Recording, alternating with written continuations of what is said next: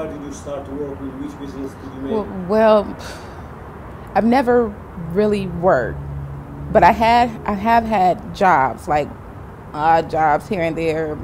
My first job on my own was when I was at McDonald's, but that was in another city in Wisconsin when I moved back to Wisconsin. And I worked there during the winter time. It is cold, and I don't miss the winter at all. I had to walk in snow, and it's cold. So that's what I remember the most about it, being in the snow, catching the bus, and working for a year. I don't miss that.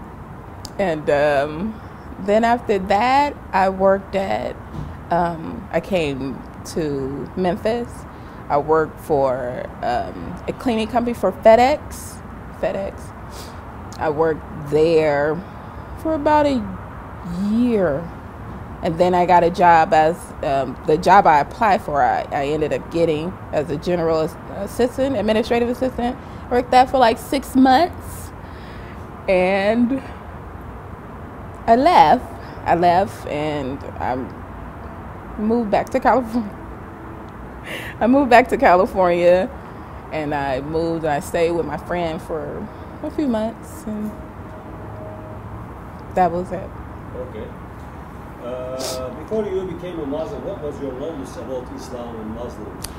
Maybe you can say part to part. I mean, what was your knowledge about Islam? Then talk about the Muslims. What did I know about Muslim and Islam before we convert to Islam? Well, before I converted, the only thing I knew about Islam was what I saw from the Nation of Islam. They were a little bit angry. So that was my impression, what the Nation of Islam, which Malcolm X was a part of. So that was my impression. They were like angry and mad about life, and I didn't know that was just a sect of Islam. And when you grow up in the Midwest, you do run into a lot of Muslims, particularly Arab Muslims. So it wasn't a good impression. not because they were, I don't know, it's just it was mostly men I came in contact with, and they just came off, can I say it? Can I say what I want? As a little bit aggressive towards women. So that was my impression of them, kind of always aggressive, like always trying to talk to me. And I was like 11 years old, so I didn't understand that, as a kid. I just knew I was afraid to like go to their stores. So that was my impression of Muslim men. Muslim women, I just thought they were quiet, couldn't talk, had no voice. That was my impression. Clothed, no voice, man dominate. That was. Then let's come to the story about how you became Muslim. Can I tell it again? Okay, how I became Muslim. Excuse me, I stopped you, and please you start from the beginning.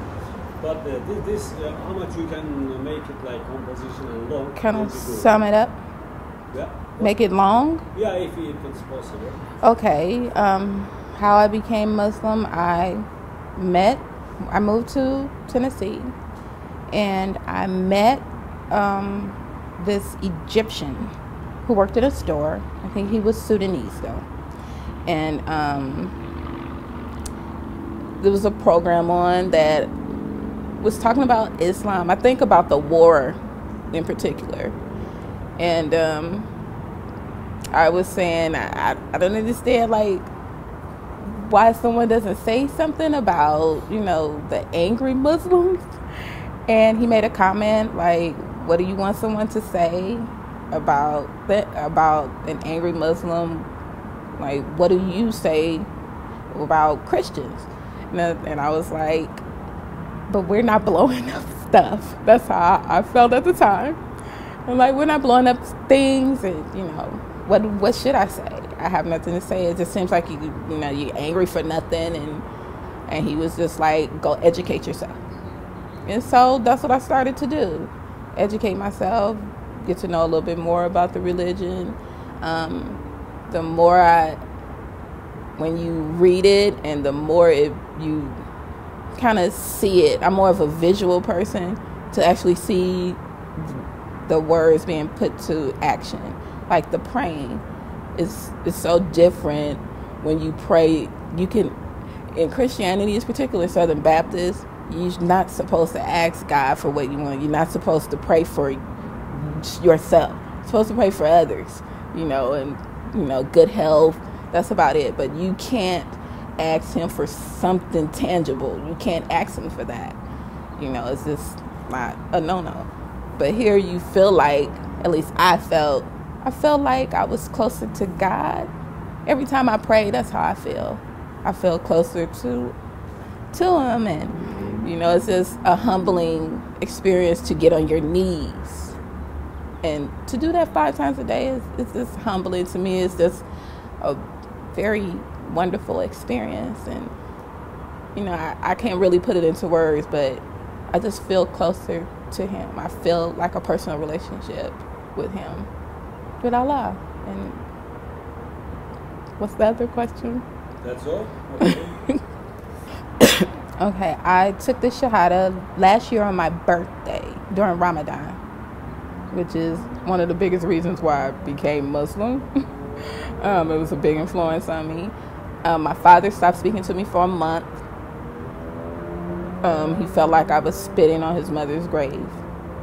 So, my sisters, they were just wondering, because they were just wondering if it was just something I was doing again, like if it was something new and interesting that I just wanted to do, and they thought it would pass, like it was a fad. That I don't know if it wasn't real.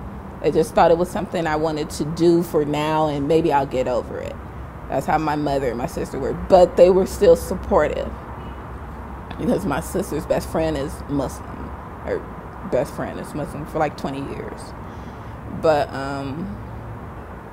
and my brother, also when I was in Memphis, I went to a mosque. I wanted to speak to someone, and I met this sheikh, but I didn't tell my brother that was where I was going, because he is Christian. He attends church. He's heavily influenced by his Christianity. After I took him from there, we left, he was like really upset, and he was angry that I took him to a mosque. And he was just like, next time just tell me. But I knew he wouldn't take me if I told him where I was going. So it was a negative reaction at first. And but my brother is like coming around. My father was speaking, but he thinks I don't know. He thinks like I'm being brainwashed. Sometimes he thinks that, but he knows I'm an independent thinker. He knows that about me, and I try to remind him that that we're like really, really close. And so anything I do that's outside of his box, he's like, why are you doing that? But we speak. We don't really talk about religion. We used to, but we don't now. So everybody else has been real supportive. My friends especially have been really supportive.